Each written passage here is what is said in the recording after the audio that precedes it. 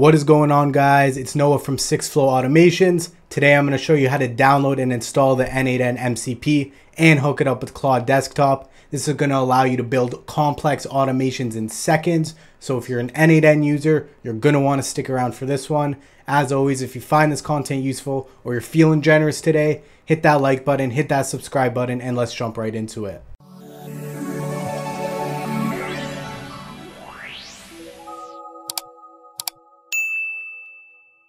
Alright guys, so the first thing you're going to want to do is come over to Claude.ai/download, and you're going to want to download Claude Desktop on Windows or Mac OS, whatever you're using. Once you download that, either log in or create your account if you're new, and then you will have to upgrade your plan to at least Pro to be able to use the N8N MCP. So go ahead and do that now. It's only $24 a month and it's absolutely worth it in my opinion, especially if you're automating all the time. I would even suggest canceling your ChatGPT Pro plan if you're on that and switching over to the Claude Pro plan. The next thing we're going to need is Node.js. So to check if you already have this, just tap on your Windows key and type in CMD and enter to open your command prompt. And then we're just going to type node-v. And you will see that mine says node is not recognized as an internal or external command, meaning that I do not have it installed yet. So if yours is the same as mine, we will have to install it. If yours shows the version that you have, then you're good to go. To install it, we're going to go back to our browser, open up a new tab, and go to nodejs.org. like that, and then we will press on get node.js and just install the .msi, and then just follow the instructions to complete the installation. And once you have that installed, we are going to make sure, so we're going to go back to our command prompt and we will type in the same command. We're going to go node/v, and now we see our version pop up. So this is the latest version, v22.18.0. So now that we have Node.js installed, it's going to be pretty simple to install the N8N MCP. We're just going to type in npx space N8N-MCP and hit enter. And it's going to ask us to install the following package. So we're just going to say yes by typing Y and then hitting enter. And now it's just going to load and install all the packages we need to run the N8N MCP. So let's just let it load for now. All right, so now that the installation is done, you may see a few depreciated warnings. That's not to worry though. This is totally normal with an open source tool like this. Below that, you can see that we have our Node.js version down here and our N8N API is still not configured, which we'll get to in just a sec. And then you can see the location where all the packages were installed to right here. So now the next thing we're going to do is open File Explorer and go to your local disk, your C drive, and tap on users and then select your user. We're looking for a folder called app data. If you don't see it here, just press on view, press on show, and then hidden items, and you should see it pop up right there. We're going to select that. Then we will go to roaming and we will select Claude. So here we're going to want to make a new file. So just right click, go to new, and just make a text document. And we're actually going to delete the .txt and we're going to name this Claude_desktop_config. And then we're going to give it a .json and just select yes. So then we will open this. Mine opens in VS Code. You could open it in Notepad as well, whatever you want. Then we're just going to paste in this JSON right here. I'll paste this down below so you guys can just copy it. And the only thing we're going to need to fill in here is our N8N URL and then give it an N8N API key. So the first thing we're going to want to do is head over to our N8N account, and in the URL, we're just going to copy this first part right here, which is your instance. So we're going to go back into VS Code and we will paste that right in here. Then we will go back into N8N. We will tap on the three dots next to our profile in the bottom left corner and then select settings. And then in the left tab bar, we are going to select N8N API and we will create an API key. And I'll just call this test. And you can choose when it expires. Ideally, just put it to never expires. And then you will press save.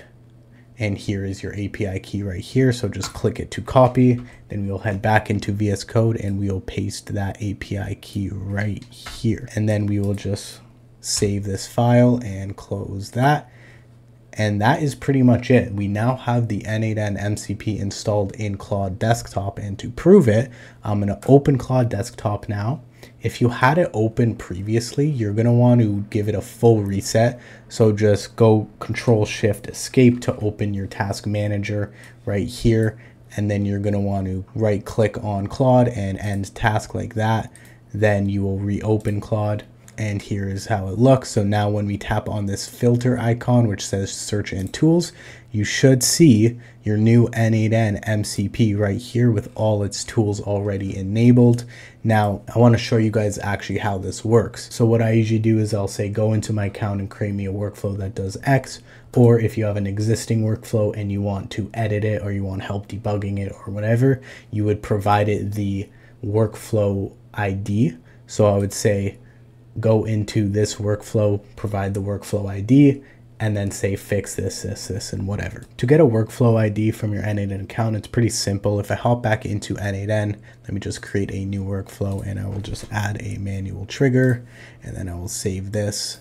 If we hit on the three dots in the top right corner and then select settings, here is your workflow ID right here. So let me go ahead and copy this and I'm going to go back to Claude and I'm going to say update this workflow to have a chat trigger and connect it to an AI that I can ask questions to. And then I'll say here is the workflow ID like that, and let's watch it work. So the first thing it's going to do is get the N8N workflow that I just provided it. So if I expand this, you'll see that this is the ID I gave it right here. Let me close that. So now you can see it's updating the partial workflow. I'm going to press always allow on this. So it's searching nodes now, so it knows which nodes are available. I'll allow this as well. You're going to have to do this the first time, just allow it all.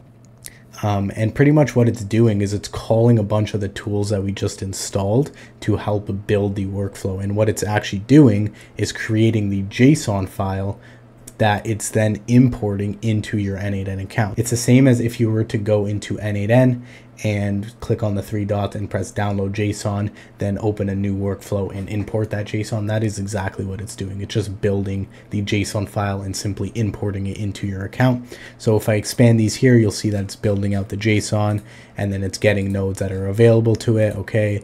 Then it's getting more nodes and it's updating the workflow and continuously updating full workflow and so on and so on. Now it's providing me with a complete summary of what it did. So now it's saying that the workflow is ready. It's describing what it does. So now if I hop back into N8N and I just give this a refresh, we should see our new workflow right here. And there it is. So it didn't do anything crazy. I didn't really give it proper instructions or anything, but it did what I asked. It added a chat trigger and then it added an AI agent that I can talk to. But of course, there is some manual setup that's still needed. Now, that's the important thing to know with this N8N MCP is that a lot of the time you're not going to get a perfectly functioning workflow off the bat. You're going to have to connect your credentials on your own. You may have to do some small tweaking, or you may have to update the workflow to what you want it to be because it didn't do the best job creating the workflow. If I wanted to update this same workflow, I would say something like switch the AI agent to a GPT node instead. Now it's going to go back into the same workflow and make those changes for me, as you'll see in just a sec. So it's searching nodes. Okay, it found the OpenAI node. Cool. Now it's getting essential nodes, updating the workflow. You guys get it at this point. So I'm just going to speed this up. All right, so now it's saying it's updated the workflow with an OpenAI GPT node. So now if I go back into the same workflow and I refresh, we should see the GPT node, and there it is.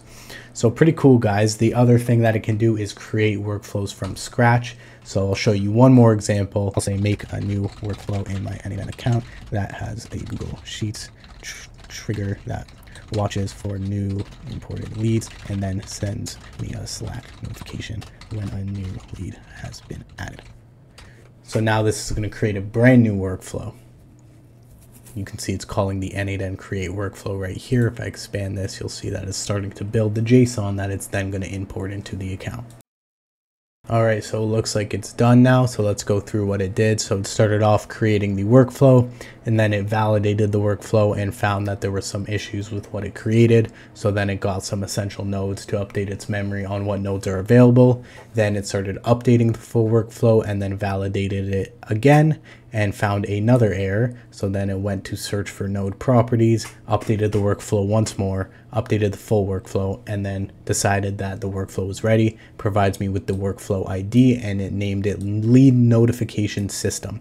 So now let's hop back into our N8N account. It usually adds the workflow just on your main page in personal. There it is right there. So I'm going to click on that, and there we have it. So it's a simple 2-node workflow. You know, I thought of these examples on the spot. So obviously there's more complex workflows that you could build with it. But again, remember, you will have to set up your own credentials, although you could give it to Claude and have it set up the credentials for you. I suggest just making it build the workflow, going into the workflow, and making all the little adjustments afterwards. Point being is that this is an extremely useful tool, and my biggest use case for it is actually troubleshooting workflows that I build myself. So when I have a complex workflow that has some bugs in it or just needs to be updated for efficiency, I'll build the workflow, I'll go to Claude and I'll say, here's the workflow ID, make it more efficient, or fix this error or XYZ.